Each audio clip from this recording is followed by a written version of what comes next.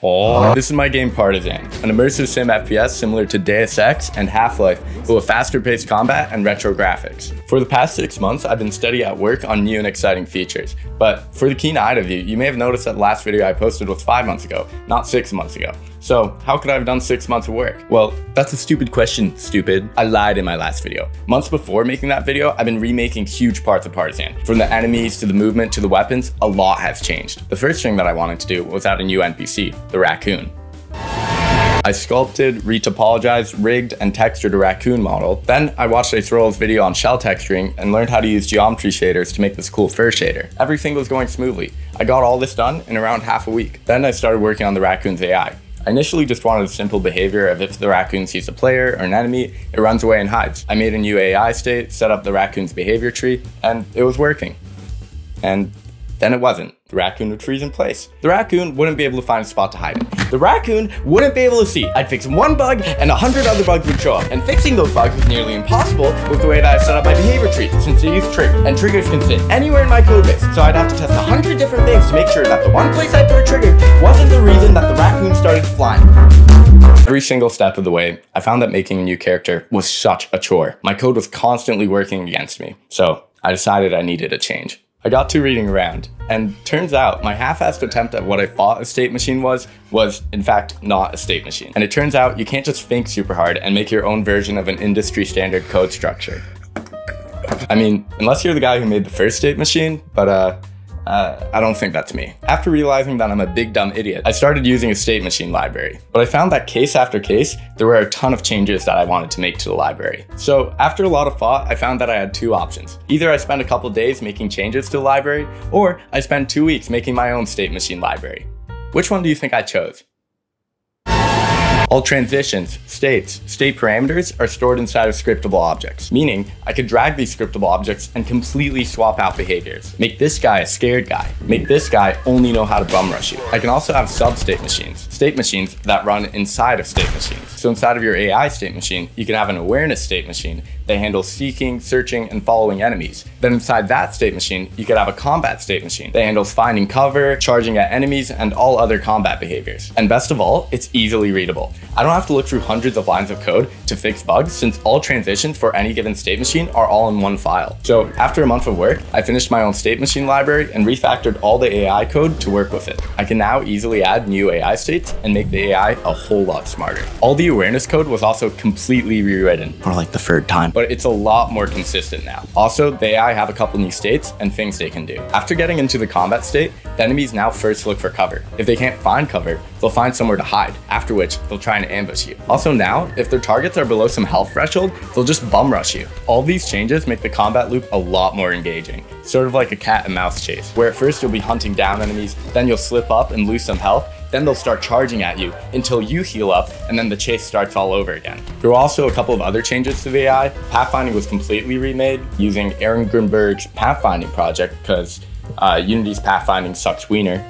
AI can now open doors consistently, can climb ladders, and use levers to open gates. What else? The gore system was completely remade. You can now blow off limbs in the center, and it'll take into account the outside of the limb. So if you blow off a thigh, the calf will actually stay intact, which is very cool. What else? All the movement code was remade. After finishing the AI rework to use state machines, I realized that writing good, clean code is actually good practice. What? So I decided to delete all my movement code and rewrite it in a state machine. You know why I love game dev? You know why it's been 6 months? I love rewriting code. I love it. I love rewriting code. I love it.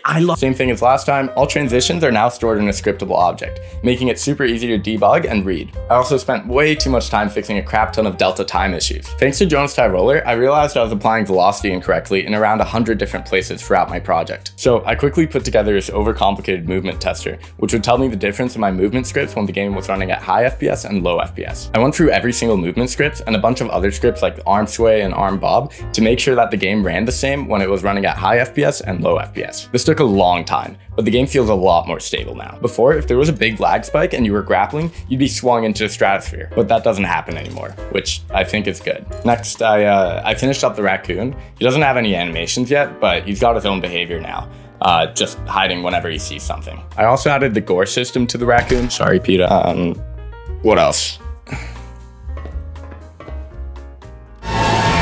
Yeah, one more time. All of the equipment code was completely rewritten and, say it with me, put into a state machine. Yay! Why aren't you clapping? This took multiple weeks, but I can't stress enough just how clean and manageable my code is now. I initially wasn't planning on rewriting, well, any of my code, but the equipment code especially, since I thought it was decently clean. But no, very wrong. I decided I wanted to remake the grenade quick use. Hold it.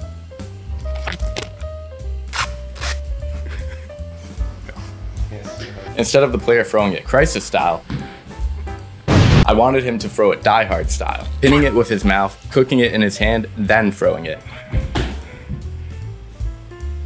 I tried to just force my equipment system to get this to work, but after 2 days, I knew what I had to do. You know the drill, all transitions and states are now stored in one file.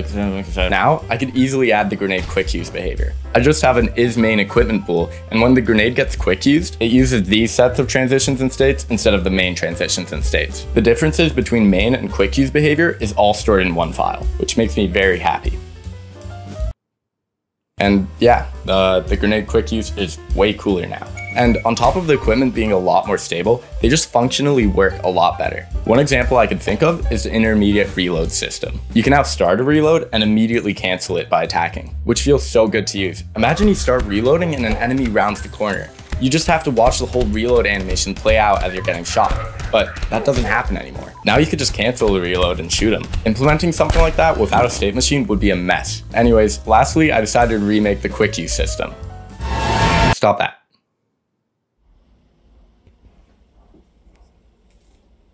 I first started off by thinking. I wanted a way for the player to quickly switch between quick use items like the med stim, grapple hook, and grenade without going into the inventory. I also wanted it to be diegetic, so it couldn't just be a simple UI element that pops up like in other games. After a bit of thinking, I felt like a watch would be cool, so I made a prototype.